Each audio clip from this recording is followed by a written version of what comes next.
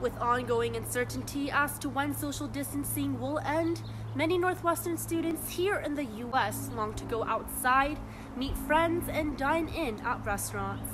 Meanwhile, life is slowly returning back to normal for some international students in China and South Korea.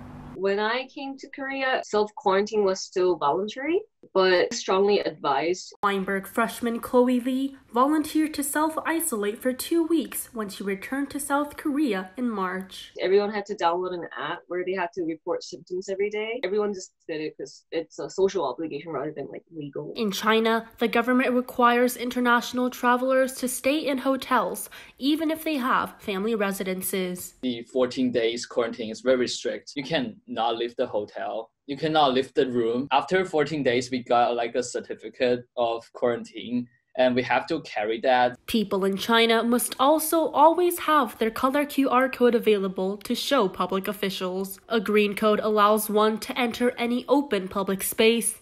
A yellow code means the person may be asked to self-isolate for 7 days, and a red code means the person has COVID-19 or did not self-isolate after entering China's borders. They must undergo a 2-week quarantine. In all the public spaces, even to go into our house, we have to show the security our green code. Even as life starts returning to normal in China and South Korea, people are being cautious. The atmosphere is a little bit loosened up and I see some people going out, but I feel like generally people still have that social obligation just to not go full out. The same in China. I went out with my friends a few times. We went to eat hot pot. A lot of the restaurants right now won't allow the house to be full. But while acknowledging U.S. students' struggles and fears of indefinite social distancing, international students feel that the general attitudes and reactions toward COVID-19 are different, whether it be protests to quickly reopen states or wearing masks.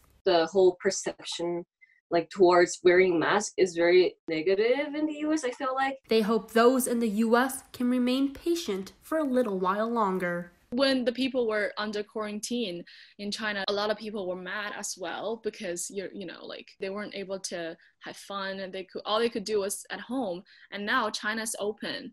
International students also recommended picking up a hobby during quarantine, especially if you have an unfinished bucket list, with house activities, of course.